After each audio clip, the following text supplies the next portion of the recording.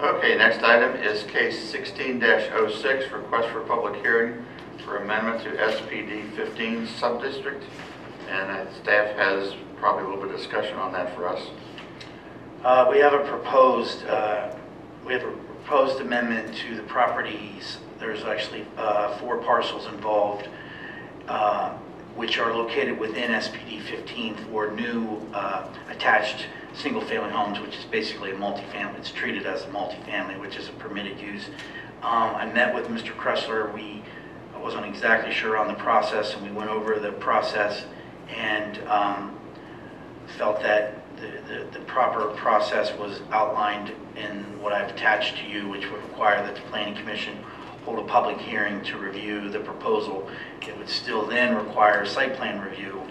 It's sort of a multi-step process, but this would be the first step, would be to have a public hearing in front of the Planning Commission where concepts, drawings, unit sizes, and so on and so forth are included.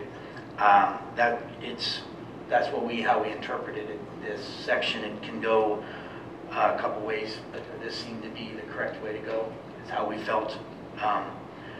It simply says that revisions to plans, new plans, additional buildings or structures, changes in land use density increases shall be resubmitted pursuant to the same process as the final development plan.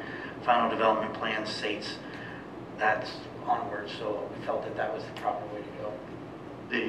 I was here, we did the SPD 15, and this is basically the old Wagner Building, and there really was no plan for it. It was kind of reference that it would be remodeled. Well, as it turns out, it's now structurally unsound. So it's been secured. The city has inspected it. It's been secured, and basically it will be condemned. It's just not been done because nothing was on board yet. So this will allow us to repurpose this lot for single family, and it's going to be treated as multifamily because they're all going to be in a row. The developer who is interested in this is the same one that's doing the single family homes up on Lebanon Road, just north of town. Brookstone. Yeah, and doing a really nice job. I mean, they're good people. 269 to 389. So, and also, and I don't think we're actually changing the density at all, because that Wagner Building probably would have had 4 to 6 units in it when it was remodeled, depending on what they did.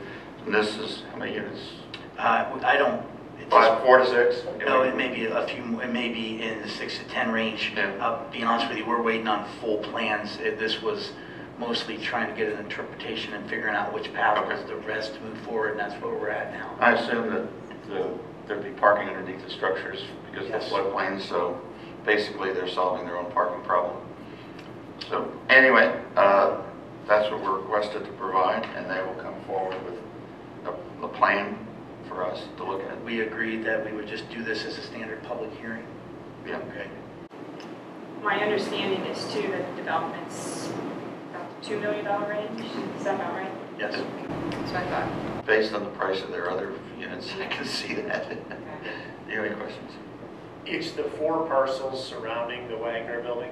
Yes, one of them is very, very small. Okay, it's not the parcel, the 2 parcels across the street where the parking lot is? No. Okay. Okay. Which is probably very common in the city level, and there's a lot of little parcels attached to bigger parcels. Okay, so it's these 4 here, one of which is currently the parking lot behind the Wagner Building? Yes, sir. Okay. Any further discussion? Do I hear a motion to set a hearing? I move to set a public hearing for case number 16-06, public hearing amendment for the amendment to the SPD 15 sub-district A. Do I hear a second? A second. Any discussion? Call the question. Mr. Hodem? Yes. Mrs. Thomas? Yes. Mrs. Gross? I have one quick question. This is also going to be on the 3rd, right?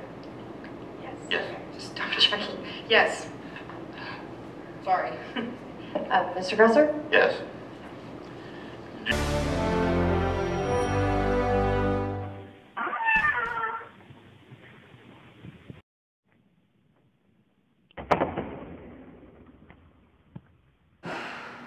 we're cooking with gas. Yeah, we are.